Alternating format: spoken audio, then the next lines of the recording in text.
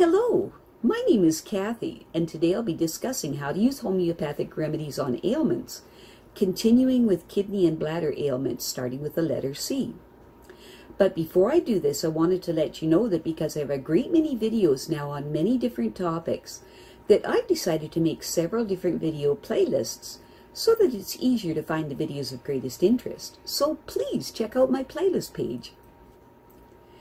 Please refer to my How to Use Homeopathic Remedies video before using the material in this video.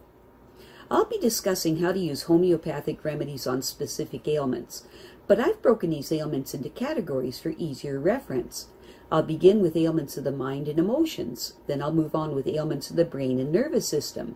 Then I'll address issues with the skin, nails, hair, eyes, ears, nose, teeth, gums, lungs, respiration, heart, blood circulation, muscles, bones, joints, esophagus, stomach, duodenum, small and large intestine, liver, gallbladder, pancreas, kidney, bladder, then ailments specific to women and then specific to men, then issues of the hormones and the metabolism, then homeopathic remedies for infections, infestations in the immune system, then issues surrounding fertility, pregnancy, childbirth, postnatal problems, and then homeopathic remedies for special problems in infants, ailments and diseases in childhood, and special issues of adolescence, and finally, special issues of the elderly. Constitutional treatment involves treating the totality of the individual person. Everyone is a unique individual with a unique physiology that responds to substances differently. In homeopathy, it's recognized that people will react strongly to certain remedies, and as a result of this, they can be loosely placed into different categories called constitutional types. Homeopaths talk of, for example, phosphoric types.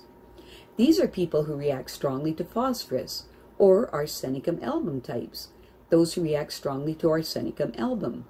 The belief is that people of one type share similarities in terms of body shape, character, and personality, and the sorts of diseases from which they suffer. As an example, nature Muir people tend to be pear-shaped, have a dark complexion, be fastidious and rigid in personality, and keep themselves to themselves. They also crave salt and suffer from constipation. As another example, lycopodium types tend to be tall, ganglion, of a stooped appearance, with an anxious expression and a craving for sweets and a propensity to produce intestinal gas. Now, of course, constitutional types have their limitations. In reality, each person is an individual, and so there are as many constitutional types as there are human beings. An account must be taken of the sum total of the person's inherent predispositions, past illnesses, diet, general reactions to the environment, intellectual and emotional features, and general attitude towards life. This is what is meant by constitutional treatment. I'll be making detailed videos of the various constitutional types after I've completed the use of homeopathic remedies on ailments. The ideas, procedures, and suggestions in this video and all my homeopathic videos are not intended as a substitute for the medical advice of a trained health professional. Consult your physician before adopting the suggestions in this video. If you're pregnant, do not attempt these techniques without the approval of your physician. So, let us continue with learning how homeopathic treatments can help with kidney and bladder ailments, starting with the letter C. In the average adult, the kidneys filter the total volume of the blood nearly 300 times a day, producing about 1 liter or 2 pints of urine, passed on 4 to 6 occasions. As urine is produced, it filters into collecting ducts in the neck of the kidneys and trickles down the ureters into the bladder. As soon as the bladder is half full, its total capacity is about 1 pint. Stretch receptors in its wall signal the urge to urinate. After the age of about 4, the sphincter between the bladder and urethra is under voluntary control. The male urethra, which acts as a passageway for semen as well as urine, is nearly 4 times as long as the female. This, and the fact its opening at the tip of the penis is well removed from the anus, explains why men are less susceptible to urinary infections than women. Unfortunately, the short female urethra provides bacteria with a relatively swift invasive route to the bladder. Urine, the sterile product of the non-stop filtering activities of the kidneys, is 96% water and 4% organic and inorganic solids, and its color can be a valuable guide not only to the function of the kidneys, but also to the state of the liver and gallbladder. The kidneys regulate the amount of water and also the balance of acid and alkaline constituents in the blood. And on those two things, all the chemical functions of the body ultimately depend. Inside each kidney, the branches of the renal artery subdivide into 1 million or so tiny tufts of blood vessels called glomeruli, small molecules, water, salt, various minerals, glucose, and waste such as urea, which is a byproduct of protein breakdown, squeeze through their walls under pressure and enter 1 million adjacent tubules called nephrons, which selectively reabsorb them. In a healthy kidney, 99% of the water and all the glucose are reabsorbed. This reabsorption process is controlled by hormones made in the pituitary gland at the base of the brain and in the adrenal glands that sit on top of the kidneys. The kidneys themselves produce a number of hormones that help to control blood pressure, stimulate production of red blood cells in the bone marrow, and activate vitamin D. Cystitis. Cystitis mainly affects women, principally because the female urethra is short and easily invaded by bacteria and other microbes present in bowel, vagina, and vulval area. In men, cystitis is usually secondary to prostate problems, bladder tumors, bladder stones, or congenital abnormalities of the bladder or urethra. The term cystitis is often used rather loosely to describe 3 different conditions that have similar symptoms: a frequent urge to urinate, scanty urine that smells strongly and stings or scalds as it is passed, and may have blood in it. Sometimes there may be a dull ache in the lower abdomen as well. Cystitis proper is inflammation of the bladder due to infection, usually by E. coli bacteria transferred from the bowel. It is particularly common in the early stages of pregnancy, and attacks tend to recur.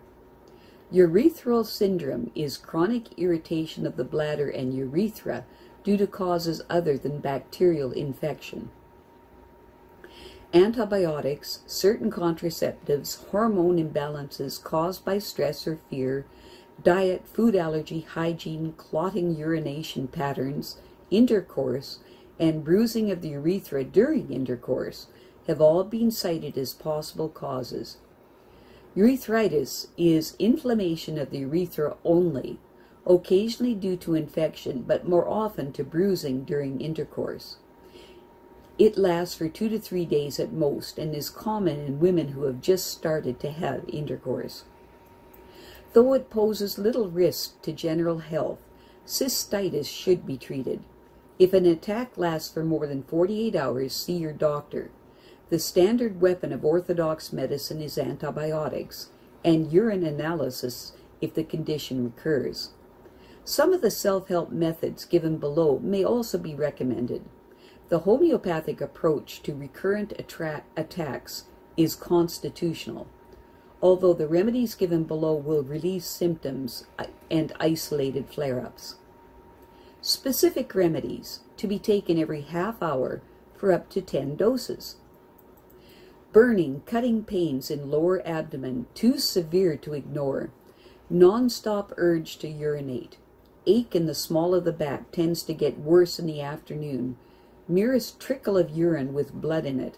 Inability to empty bladder properly. Use Cantharis 30C. Frequent and painful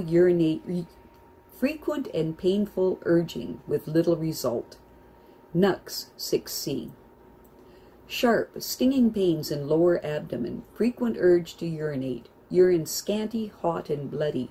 Symptoms seem worse for heat and better for cold. Use Apis 30C.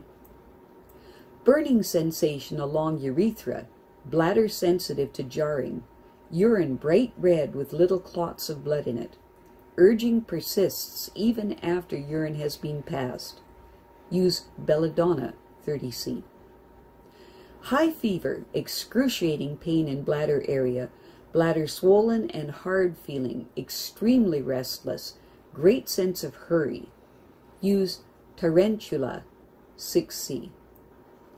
Urine slimy, with fine mucus in it, burning, radiating pains that get worse during and after passing urine, and during rest. Use Berberis 6C. Frequent urge to pass urine, made worse by coughing and sneezing. Acute sensitivity to cold. Obeying urge produces nothing, but is followed 15 minutes later by involuntary passage of urine. Itching around urethral opening, perhaps with vaginal discharge. Use Causticum 6C. Attack comes on after getting damp and cold after exertion, especially in autumn. Urine bloody and frequent. Use Dulcarmara 6C. Pains come on as urination ceases. Urine thick and milky looking. Urgent and pressure to pass urine. Feeling thirsty. Use Sarsaparilla 6C. Frequent and burning sensation as urine is passed, with pain in small of back. Blood in urine, drowsiness, tingling in ears, tongue red and shiny. Rest makes symptoms worse, but walking in open air alleviates them. Use Terebinth 6C. Attack comes on after sexual intercourse or after catheterization for an operation. Urethra feels as if a drop of urine is continuously trickling along it. Burning sensation almost constant, even when not passing urine. Use Staphisagria 6C. Stream of urine slow and intermitted. Use Clematis 6C. Burning pains in lower abdomen, feeling restless, chilly, and anxious. Use Arsenicum 6C. Pain worse at start of urination. No urine passed despite intense and urgent straining. Muscles at base of bladder in spasm. Cold makes symptoms worse. Use Comphora 6C. If an attack is being brought on by fear or stress, the Bach flower remedies, mimulus and aspen, may be helpful. Self-help. There's a lot you can do for yourself in an acute attack of cystitis. To reduce acidity of urine, responsible for the stinging and scalding, and to flush infected urine out of the bladder as quickly as possible, drink a half a pint of cold water, barley water, or water with sodium bicarbonate in it every 20 minutes. Don't overdo the bicarbonate, though. 1 teaspoon per hour for up to 3 hours only is the maximum you should take. If you have a heart condition, stick to plain water or barley water. Curling up with a hot water bottle or ice pack clasped to the lower abdomen also offers relief.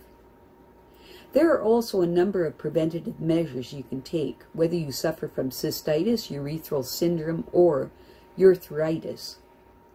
Urinary habits. Never suppress the urge to urinate. Try to develop the habit of emptying the bladder every 4 hours and do it twice each time to make sure the bladder is completely empty. Fluid intake and diet.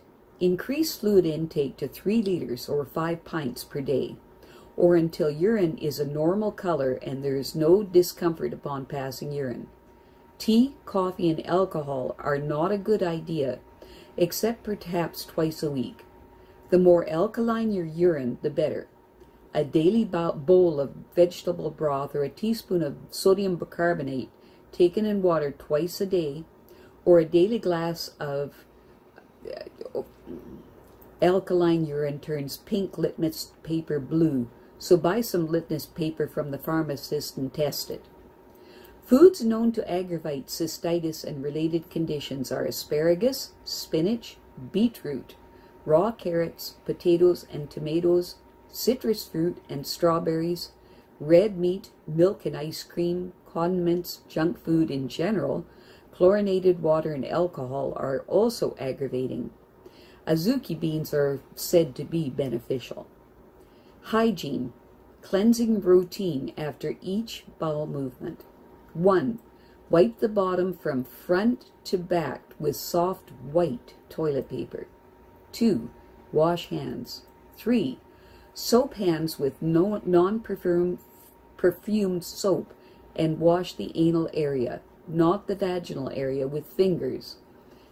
4. Rinse hands. 5.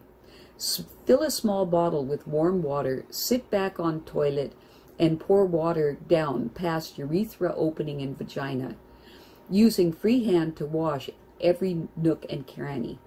6. When all traces of soap had been washed away, pat dry with a soft towel, kept only for that purpose. This method uses only hands, unscented soap, and the flow of clean warm water to clean anal and vulva area. Using washcloths or cotton wool is not recommended. They only harbor germs, nor are bidets or squatting in the bathtub and douching with a shower recommended. The way germs may spread or be forced up the urethra, nor are vaginal deodorants, vaginal douches, medicated creams, bath oils, bath salts, bubble baths, talcum powder, or antiseptics like Dettol, all of which can irritate the skin. If possible, tampons should be avoided too. Sexual intercourse, if possible, have a drink of water and empty the bladder before intercourse. Be as relaxed as possible and spin out time spent in foreplay. Use KY jelly as a lubricant and don't be afraid to experiment with different positions to see if they relieve pressure on the bladder or the urethra.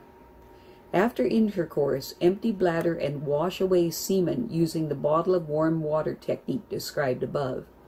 The man should wash his hands and penis before intercourse. Since long fingernails harbor germs, both partners should keep the nails short. Clothing. Give up nylon underwear for cotton and all nylon hose for those with a cotton gusset, and change them every day. Wash them in pure soap, never with detergents or bleach, and rinse them thoroughly. Antibiotics. These should be avoided in cystitis unless absolutely necessary, as they tend to promote thrush.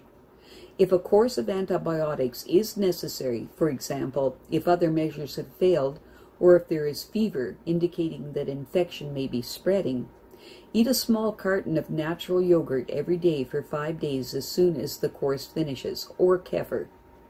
This helps to repopulate the body with the healthy bacteria that the antibiotics destroyed, along with the undesirable ones.